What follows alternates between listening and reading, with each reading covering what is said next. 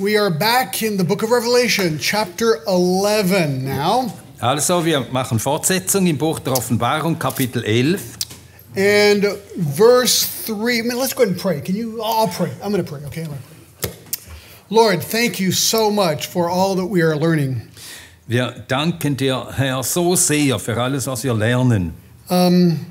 Day 2 fatigue is going to start and really kind of hit us all. Ja, und wir spüren alle, dass wir auch müde werden. I hope and I pray that you would help us just concentrate. Und ich bitte darum, dass du hilfst, dass wir uns konzentrieren können.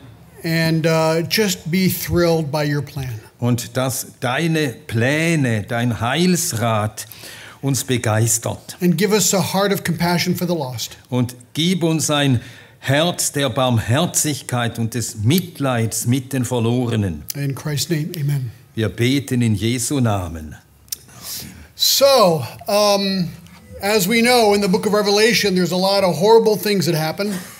Wie wir gesehen haben, geschehen im Buch der Offenbarung viele schreckliche Dinge. But the heart of compassion and grace of God comes out on a regular basis. Aber wir sehen die Barmherzigkeit Gottes. Er hat ein Herz voller Liebe. Auch in diesen Gerichten wird das deutlich. And chapter 11 is one of those cases. Und Kapitel 1 ist ein solches Beispiel. The theme of chapter 11 is in verse 3, and I will grant authority to my 2 witnesses. Das Thema von Kapitel 11 wird in Vers 3 zusammengefasst. Ich werde meinen 2 Zeugen Kraft geben. And I've always remembered this chapter really easily because there's 2 witnesses and number 11 is 1-1. That's 2. Und dieses Kapitel habe ich mir immer so merken können. Wir haben 2 Zeugen und 2 Einsen. Das gibt 11. So if you remember no other chapter, at least you'll remember that one. Und wenn du kein anderes Kapitel ein anderes Kapitel erinnern kannst, wenigstens dieses. So let's just try and figure out who these guys are by 6 descriptions. Wer sind diese beiden Männer? Sie haben 6 Eigenschaften. First of all, the geographical context, verse 1 and 2. Zuerst zur Geografie dieser Leute. Wo stehen sie? You can go ahead and read them. Verses 1 and 2? Yeah, please. Verse 1 und 2. Und es wurde mir ein Rohr gleich einem Stab gegeben und gesagt: Steh auf und miss den Tempel Gottes und den Altar und die darin anbeten und den Hof, der außerhalb des Tempels ist. Wirf hinaus und miss ihn nicht, denn er ist den Nationen gegeben worden und sie werden die heilige Stadt zertreten 42 Monate. Okay, so the geographical location seems to be Jerusalem in the future. Ja, zur Geografie, es scheint sich hier doch um Jerusalem zu drehen in der Zukunft. The temple of the Jews has apparently been rebuilt. Der Tempel der Juden ist wieder errichtet worden. And the Jews, Israel is worshiping in this place. Und Israel, die Juden beten dort an. Now, we think probably at this stage that the temple was rebuilt because the Antichrist helped that happen. Und wir nehmen an, der Tempel konnte gebaut werden, weil der Antichrist ihnen beistand. Through the diplomatic powers he'll have at the beginning of the tribulation period. We'll see that a little later. Ja, wegen seiner diplomatischen Fähigkeiten, die er eben demonstriert zu Beginn der Drangsalzzeit. Wir werden das später noch sehen. And if the Antichrist could help the Jews and the Muslims maybe come up with a peace agreement where they could have both the temple and the mosque at the same place, that would be cool. Ja, wenn der Antichrist das schaffen sollte, dass er Juden und Moslems so miteinander versöhnen könnte, dass sie beides haben können, den Tempel und auch dieses moslemische Heiligtum, das wäre doch cool. A scholar named Fruchtenbaum, do you know him? Ja, da gibt's einen Gelehrten namens Arnold Fruchtenbaum. He says there's room to put both on the Temple Mount. Ja, er sagt, da ist auch Platz genug für beide Heiligtümer. So some people, want to say, nah, this is not really a temple here. They want to give it a symbolic thing in verse chapter 11. Einige sagen, nein, hier geht es nicht um einen buchstäblichen Tempel,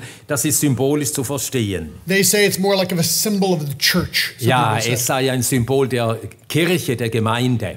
It's a little complicated, I think, to measure with a rod a church, like, the body of Christ.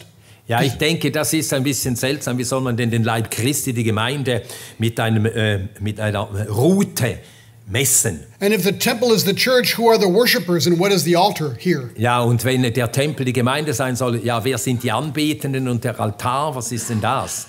Anyway, I think it's best to look at this again literally. Ich denke, das Beste ist, wir verstehen das wiederum buchstäblich. And we'll see again later that in 2 Thessalonians 2 it requires a temple for the Antichrist to proclaim himself God in it. Und wir werden das noch sehen. Nach 2. Thessalonicher 2 ist ein Tempel nötig, in den der Antichrist sich setzen soll. And so the reed is the measuring tape here. Ja, die Rute, das ist also die Messschnur. The measurement is not revealed. Die Maße werden uns nicht genannt. But why are they measuring it? Sometimes when they destroyed something, they'd measure it to figure out how much they needed to destroy. Ja, also wenn etwas gemessen wird mit einem Rohr, mit einer Rute oder auch wieder gebaut wird, dann soll das Ausmaß von der Zerstörung oder Wiederherstellung erfasst werden. But sometimes measuring was an act of belonging. I want to measure what is mine. Ja, und es wurde auch abgemessen, was einem gehört. And everything in the temple, including its inner holy place, had to be measured, verse 1. Und alles, was zum Tempel gehört, und dazu gehört auch das Allerheiligste, das Innere des Tempels sollte gemessen werden. But in verse 2, John commanded he was not to measure the outer court of the temple. Aber im Vers 2 steht, dass der Vorhof zum Tempel nicht gemessen werden sollte. Because it was going to be given to the nations who will trample the holy city for 42 months. Denn der würde den Heiden übergeben werden, die die Stadt zertreten sollten während 42 Monaten. So indeed, the non-Jews or the nations would, during the Great Tribulation, control the city. Ja, also Nicht-Juden, Heiden würden während der großen Drangsalzzeit die Stadt beherrschen, in der Hand haben. And 42 months here is actually 3.5 years. 42 Monate sind 3,5 Jahre. And in verse 3, we have the duration of the ministry of the two witnesses. Und im Vers 3 wird uns die Dauer des Dienstes dieser zwei Zeugen genannt. It says 1260 days. Es sind 1260 Tage. Which is again 3.5 years. Das sind wiederum 3,5 Jahre.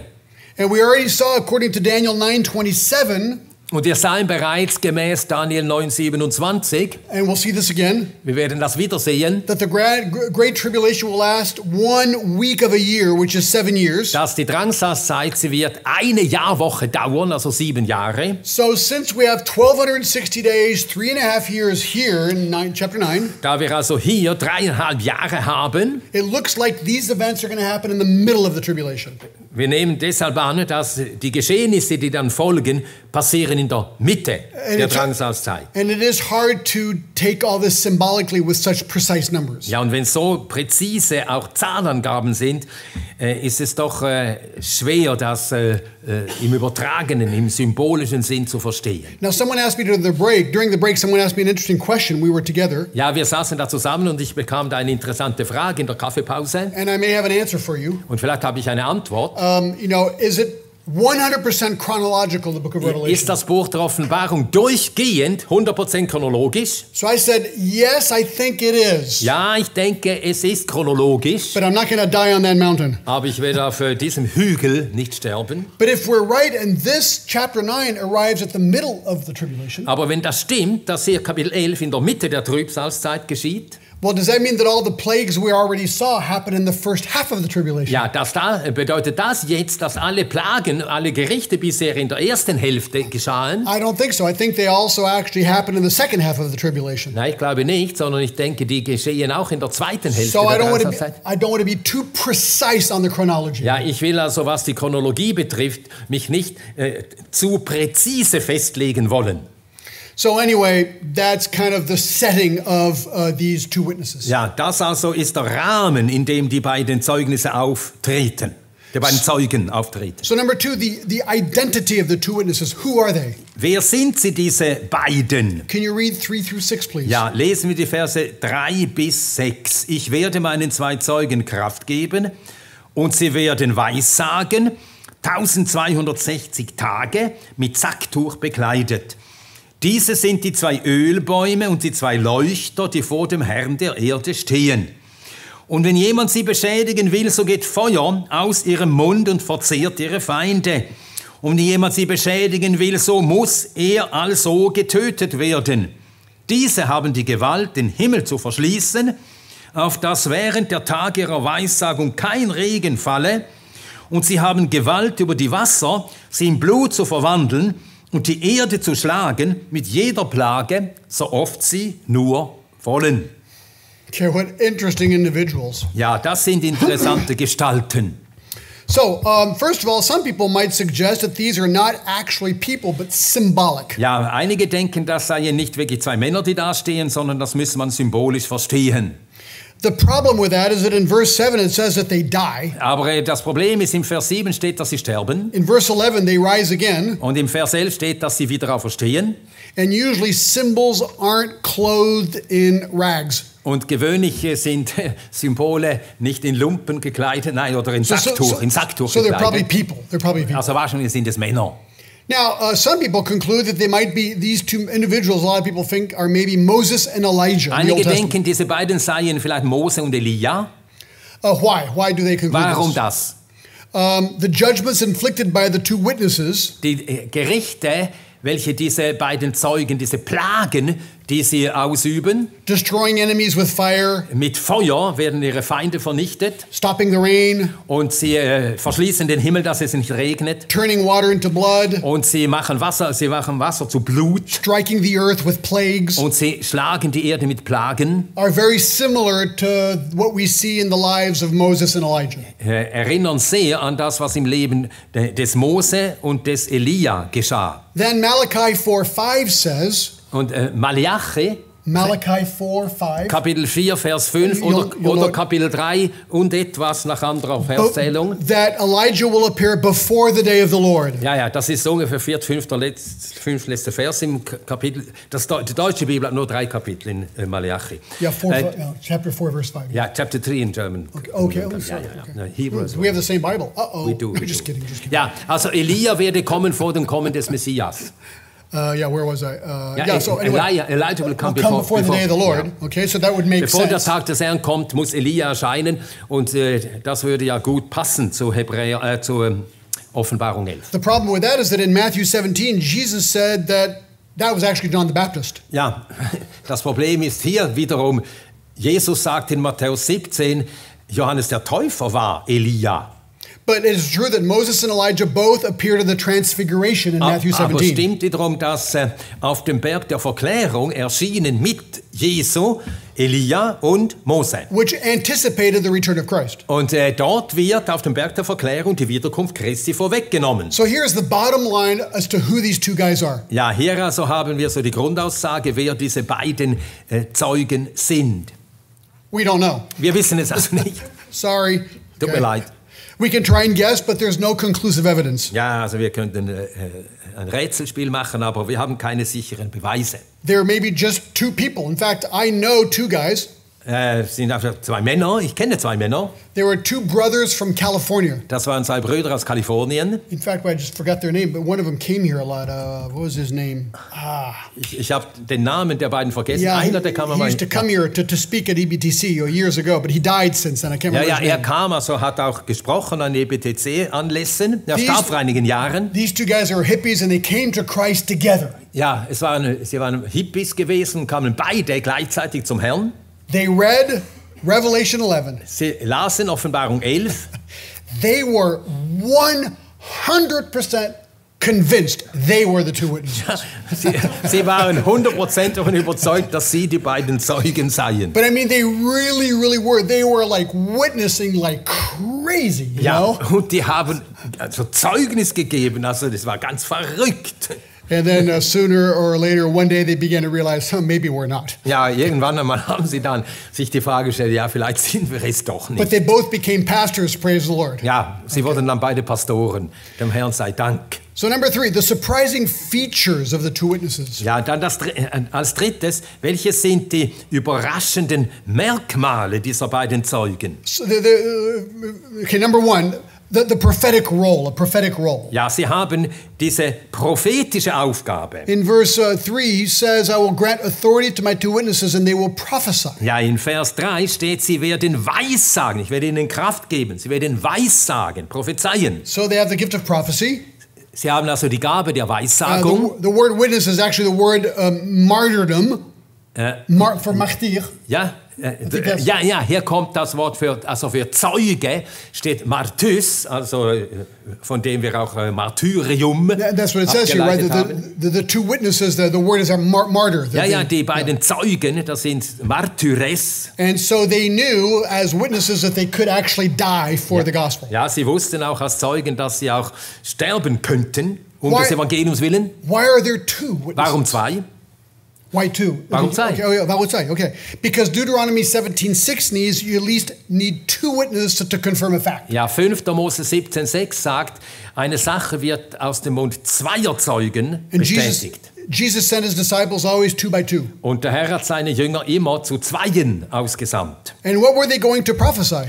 Und was haben sie oder was werden sie weissagen? Well, that the hour of God's final judgment has arrived. Dass die Stunde des letzten Gerichts gekommen ist. That they must repent or perish. Dass Menschen Buße tun oder verderben müssen. They were preachers of the gospel. Sie haben das Evangelium gepredigt. They had, number 2, a sober dress. This is under their features, a sober dress. Ja, und dann hatten sie ein entsprechendes Gewand. They were clothed in sackcloth. Ja, sie waren gekleidet in Sacktuch. This was that clothing made people realize they needed to repent because judgment was coming. It was sober.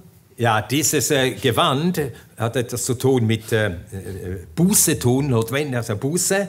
Und die Leute sollten daran erkennen, dass es nötig war, dass sie Buße taten. They had a precise length of ministry. Sie hatten eine ganz genau festgelegte Dauer des Dienstes. 1260 days. 1260 Tage. So it was very precise. Sehr exakt. And number 4, they had bold courage. Und 4, sie hatten Mut. They are, verse 4, they are the 2 olive trees and 2 lampstands that stand before the Lord of the earth. Ja, sie sind die beiden Leuchter, die vor dem Herrn der ganzen Erde stehen. And they had a formidable weapon. Und sie hatten eine furchterregende Waffe. Verse 5 is incredible. Vers 5 ist unglaublich. If anyone desires to harm them, wenn jemand sie beschädigen will, fire proceeds out of their mouth. Geht Feuer aus ihrem Mund. And they devour their enemies, and if anyone would desire to harm them in this manner, he must be killed. Und dieses Feuer verzehrt ihre Feinde, und wenn jemand sie beschädigen will, muss er auf diese Weise so getötet werden.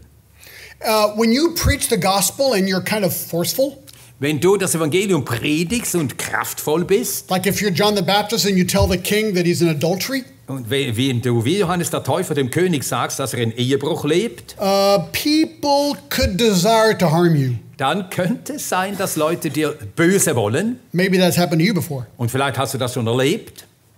Well, these guys were given a really cool weapon. Ja, aber diese beiden, die haben wirklich eine schöne Waffe bekommen. They were able to spit fire out of their mouths. Ja, sie konnten Feuer speien. But they devoured their enemies with it. Und mit diesem Feuer haben sie ihre Feinde verzehrt. So, of course, the question is, wait, John, do you take this literally? Also John, wörtlich? Kann man das wörtlich nehmen? I wonder if my 2 California friends tried to spit fire. Ja, und unsere beiden kalifornischen Freunde, konnten die wohl Feuer speien? My son spits fire. Mein Sohn, er kann das. He takes a mouthful of fuel and he uses a candle. Ja, nimmt da ein Benzin oder was in den Mund und dann bläst er das aus und das kann man dann, ja. But he doesn't kill people who are hurting him because of the gospel. That's not the purpose. Aber er tötet damit niemanden, der ihm zu schaffen macht wegen des Evangeliums. So how do we answer the question, is it literal or not? That's a good question. Ja, die Frage, also wie können wir das jetzt erklären? Wörtlich oder nicht?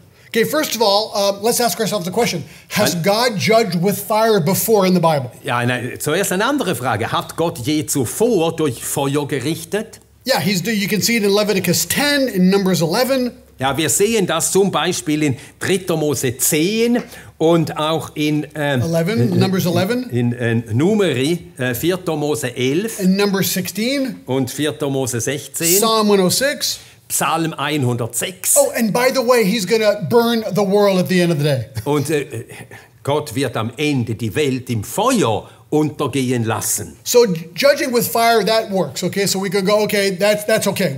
They could judge this way. Ja, also die Bibel, sie lehrt an vielen Stellen, dass Gott durch Feuer richtet. Also das passt zunächst einmal zu dieser Stelle. Then I ask the question, okay, so which is more difficult to believe? Ja, und dann frage ich als zweites, was ist schwerer zu glauben? That two men can spit fire and kill people, Dass zwei Männer Feuer speien können und damit Menschen töten können? or that a donkey could talk? Oder dass ein Esel reden kann? Numbers 22. Ja, 4. Mose 22. Or that a man, not Jesus, but that another man can walk on water. Oder dass ein Mensch, nicht Jesus, ein Mensch auf dem Wasser gehen kann. Because Peter walked on water. Denn Petrus, er hat das gemacht. Not very long, but he walked longer than me. Ja, nicht sehr lange, aber länger als du und ich.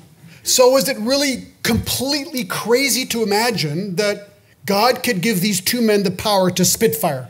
Ist es also vollständig abwegig zu denken, dass Gott diesen beiden Männern diese Gewalt geben könnte, Feuer zu speien? See, the problem is here we start deciding in our own minds. Das Problem ist, wir beginnen bei uns selbst mit unserem Denken schon eine Entscheidung zu treffen. What miracles could really be true and what miracles maybe aren't true. Welche Sorte Wunder wirklich möglich seien und welche unmöglich. So for me, it's a little easier just to go, okay, you know what? This just sounds like a real cool miracle. I take it. Und so, ich finde es näherliegend, einfach zu sagen, es ist ein überraschendes Wunder, was da geschieht, aber ich nehme es so, wie es steht. We don't want to be like the Jesus seminar in the 1980s. Wir wollten nicht sein wie das Jesus-Seminar in den 1980er Jahren. A group of 50 so-called biblical scholars and 100 lay people. Da kamen 50 sogenannte Gelehrte, and how many lay people? 100. Und 100 Laien zusammen. So 150 people came together. 150 Leute versammelten sich.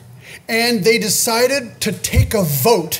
Und sie haben entschlossen, jetzt wollen wir eine Abstimmung halten. As to which parts of the gospel were literal and the others not literal. Ja, welche Teile der Evangelien müsse man wörtlich nehmen und welche man nicht wörtlich nehmen müsse. And they took a vote with colored beads. Und sie haben farbige solche Wahlsteine genommen. And they translated, they produced a Bible based on a vote.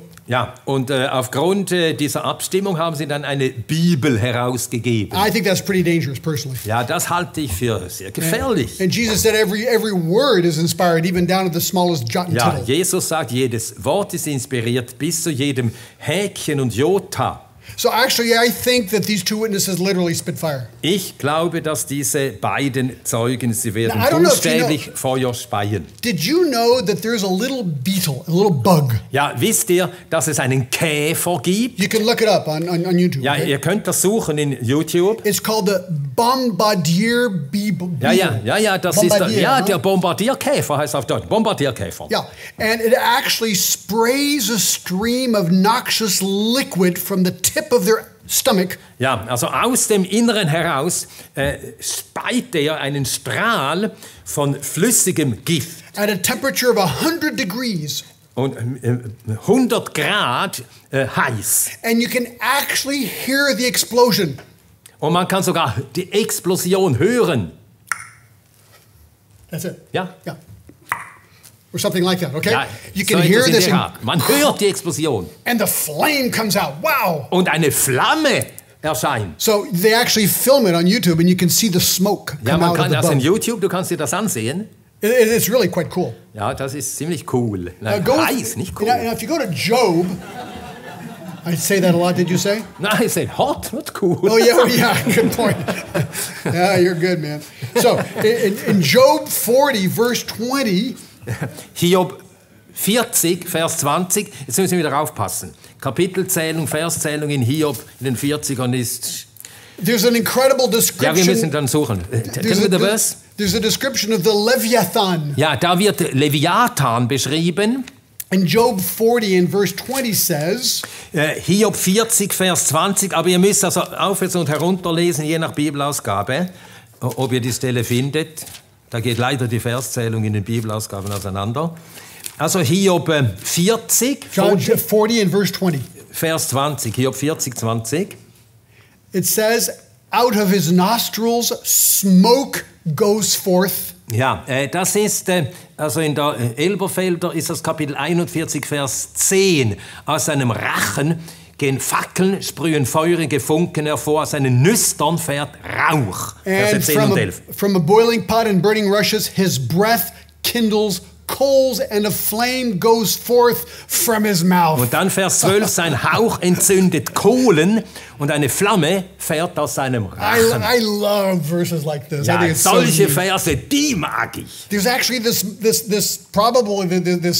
dinosaur Ja. in the book of Job Ja, dieser Dinosaurus im that Buch. actually spit flames out. Ja, und er speit Feuer. And I think that's why the Chinese dragons are portrayed with spitting fire. Ja, und ich glaube auch, der chinesische Drache, der wird immer dargestellt als ein feuerspeiender Because they Drache. used to.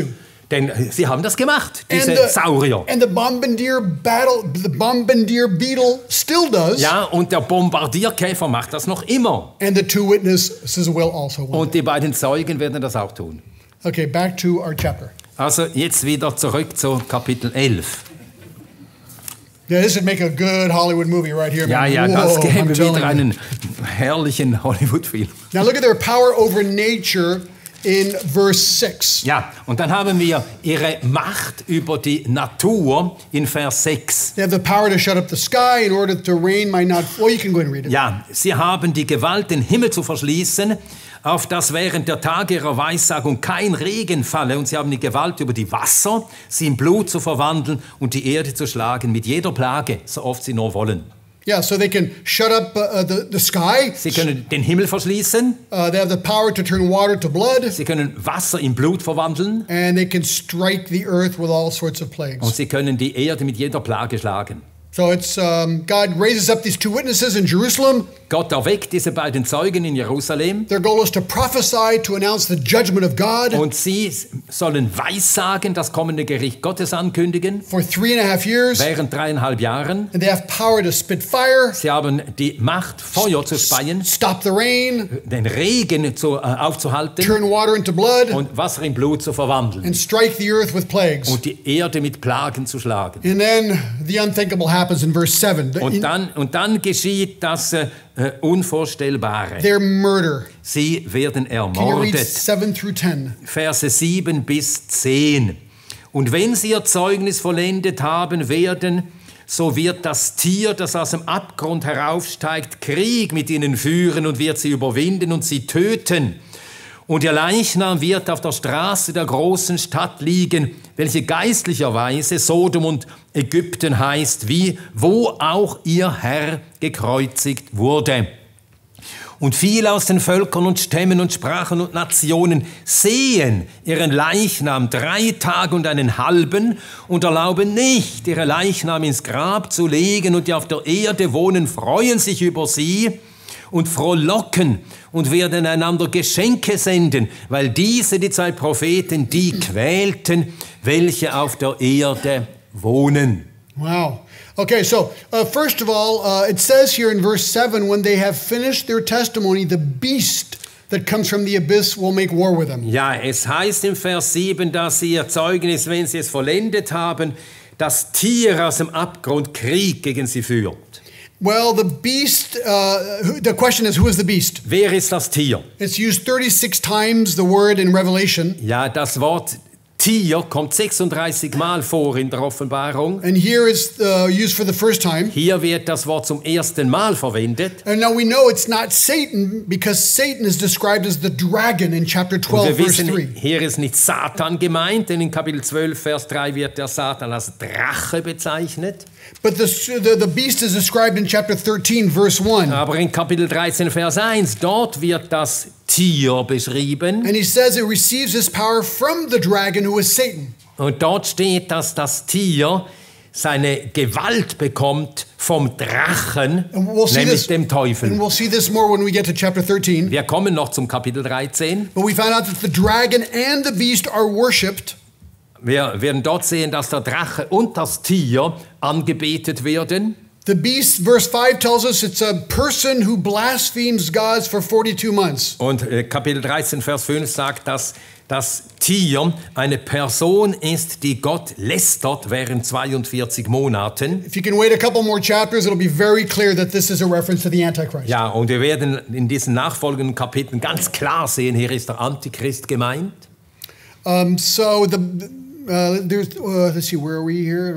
Okay, and he comes from the abyss, comes out of the abyss. Ja, in Kapitel 11, Vers 7 heißt es, das Tier steigt aus dem Abgrund herauf. So that's, we talked about this earlier. It was Tartarus, 2 Peter 2 and Jude 6. Ja, wir hatten gesehen in Kapitel 9, das ist der Tartaros, 2. Petrus 2, Judas 6. Where some demons are already there now. Wo einige der Dämonen jetzt schon sind. So it's saying that the Antichrist is rising from that bottomless pit. Und wir lesen hier, dass der Antichrist aus dem Abgrund aufsteigt. Probably what he's saying is because he is possessed by Satan, the Antichrist. Das soll bedeuten, wahrscheinlich, weil er von Satan besessen ist. He's coming out of the abyss as a result. Er kommt als Ergebnis davon aus dem Abgrund. So the Antichrist now is totally established on the international scene. Ja, der Antichrist hat jetzt seine totale Macht auf der Erde aufgerichtet. And these two witnesses appear.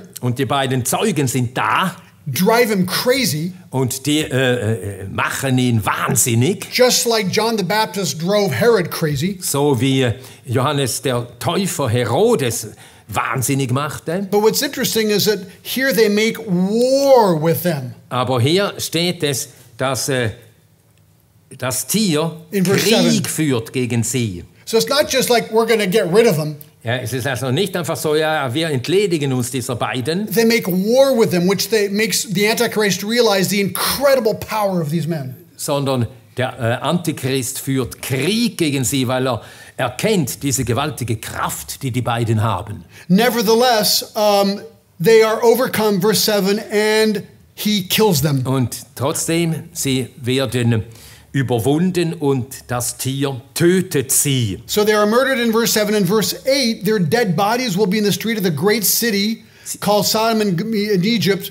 where also their Lord was crucified. Ja, die beiden werden ermordet und dann ihre Leichname liegen auf den Straßen der Stadt, wo auch ihr Herr gekreuzigt wurde. So they're killed and their bodies are just left in the street. Sie werden getötet und man lässt ihre Leichname auf der Straße liegen. Now we know the city referred to here is Jerusalem because it's a city where their Lord was crucified. Und das kann nur Jerusalem sein, denn es heißt, es ist die Stadt, wo ihr Herr gekreuzigt wurde. And it's really helpful in my Bible it says which is mystically called Sodom in Egypt. Ja, und es heißt hier in der Bibel, diese Stadt wird geistlicherweise Sodom und Ägypten genannt, in der englischen mystischerweise. Sodom is well known for sodomy or homosexuality. Ja, Sodom ist für Sodomie oder Homosexualität verrufen. Egypt will be known for a particular sin in those days we don't know quite yet. Und Ägypten wird dann für eine besondere Sünde bekannt sein. Wir wissen noch nicht welche. It's sort of like today you associate certain cities with certain sins. Das ist so wie heute gewisse Städte mit bestimmten Sünden verknüpft werden. For many years, like Bangkok was, or even Amsterdam was related to prostitution. Ja, wie viele Jahre Bangkok oder auch Amsterdam. Man dachte dann, wenn man die Stadt hört, dann Prostitution. So we can see the state of Jerusalem in those days. Ja, und da sehen wir, was Jerusalem, in welchem Zustand Jerusalem dann sein wird. So they're killed, their bodies are left in the street for everyone to see. Sie werden getötet und sie bleiben, ihr Leichnam bleibt auf der Straße liegen, alle sollen es sehen. They don't bury them because it's a trophy, the trophy that we beat these two guys. Ja, sie werden nicht beerdigt, denn alle sollen gesehen, wie eine Trophäe, wir haben die beiden überwunden. And verse 9 is interesting. It says, and those from the peoples and tribes and tongues and nations will look at their dead bodies for 3.5 days and will not permit their dead bodies to be laid in the tomb. Ja, und der Vers 9 sagt, dass alle aus den Völkern und Stämmen und Sprachen und Nationen sie sehen werden 3 Tage lang. So it's interesting that before 90 years ago, 90 years ago, ja, vor 90 Jahren, people would have had a real hard time figuring this out. Hätten Leute gedacht, ja, wie soll denn das geschehen? Because I believe that TV was only invented about 90 years ago. Ja, denn Fernsehen wurde vor 90 Jahren erfunden. And since TV and now the internet happened, it's like, whoa, this makes total sense for Ja. the whole world to see this. Ja, und seit es Fernsehen gibt, dann ist das plötzlich verstehbar. Die ganze Welt kann das sehen gleichzeitig. I've got the whole history of the television evolution here, but I'm not going to give it to Ja, you. ich habe die ganze Geschichte der Entstehung des Fernsehens hier vor mir, aber das lasse ich jetzt liegen. But just imagine these two dead bodies that the whole world knows about. Die beiden liegen da und die ganze Welt sieht es. With CNN is there and all the world news people are all filming these two Ja, bodies. und all diese Nachrichtenagenturen sind da und filmen das. And I've been to Jerusalem. It's hot and really hot there, and they're going to start decomposing.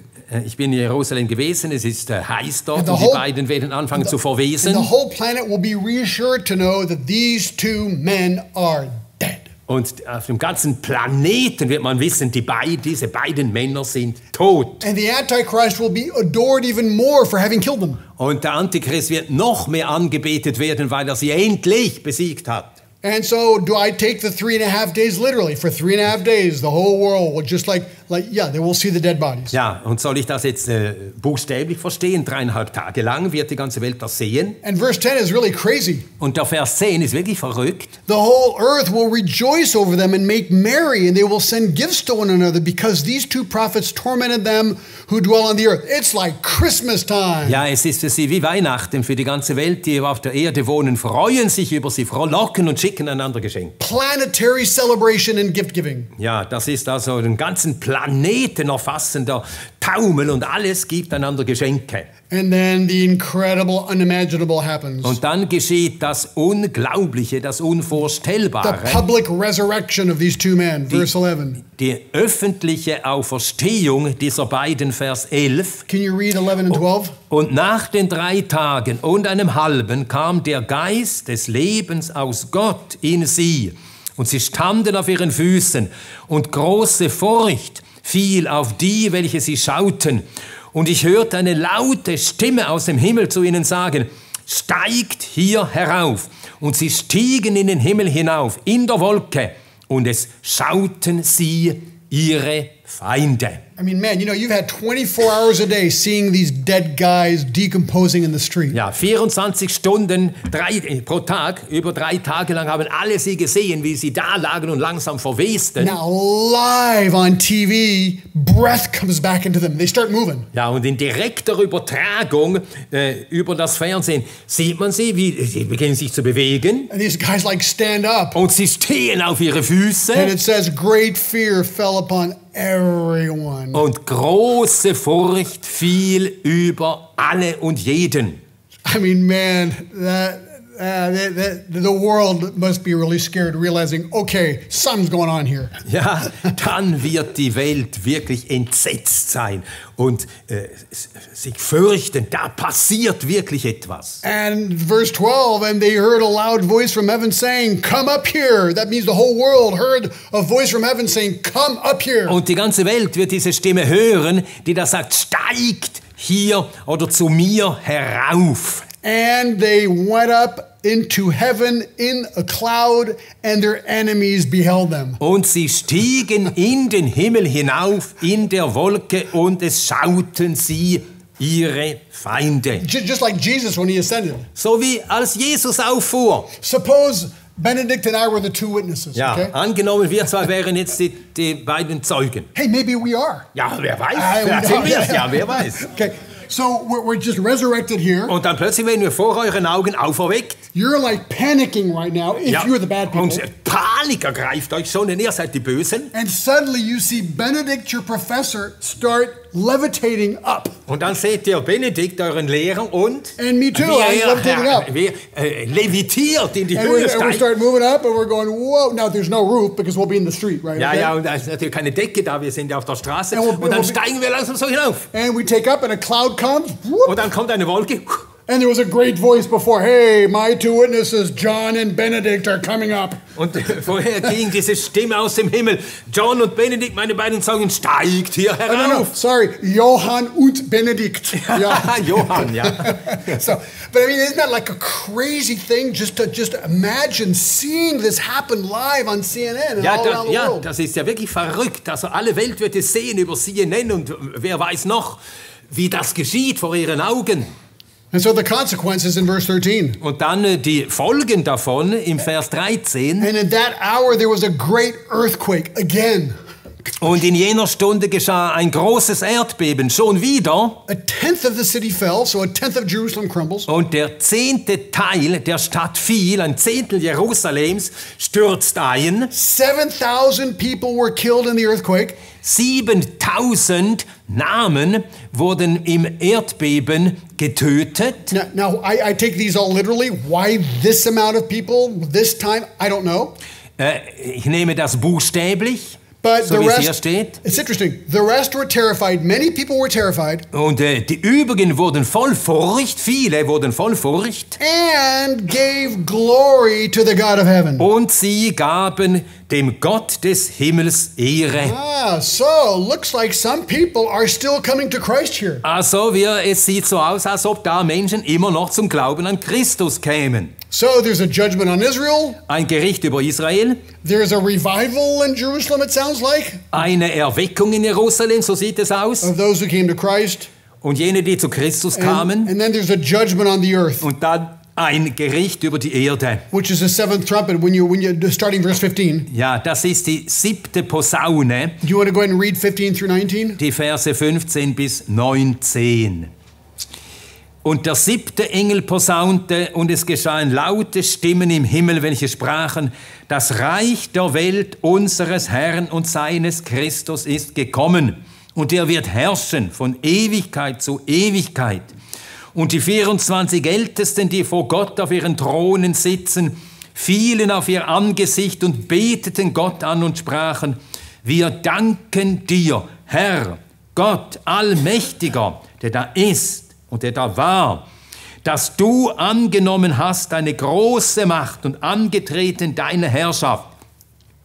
Und die Nationen sind zornig gewesen, und dein Zorn ist gekommen, und die Zeit der Toten, um gerichtet zu werden, und den Lohn zu geben deinen Knechten, den Propheten und den Heiligen, und denen, die deinen Namen fürchten, den Kleinen und den Großen, und die zu verderben, welche die Erde verderben. 19 also? Yeah. Und der Tempel Gottes im Himmel wurde geöffnet, und die Lade seines Bundes wurde in seinem Tempel gesehen. Und es geschahen Blitze und Stimmen und Donner und ein Erdbeben und ein großer Hagel. Yeah, and so there the bottom line is very simple. It's verse 17. Ja, eigentlich klar zu verstehen, worauf alles hinausläuft, der Vers 17. Worship. Anbetung. Worship in heaven, we give thanks. Anbetung im Himmel. O Lord God, the Almighty, who art and who was, because thou hast taken thy great power and hast begun to reign. Yes, wir danken dir, Herr Gott Allmächtiger, der da ist und der da war, dass du angenommen hast deine große Macht und angetreten deine Herrschaft. So I think we can stop right there. I think we understand basically the story. Ja, of the wir two können witnesses. hier innehalten. Wir haben, glaube ich, das Grundlegende verstanden.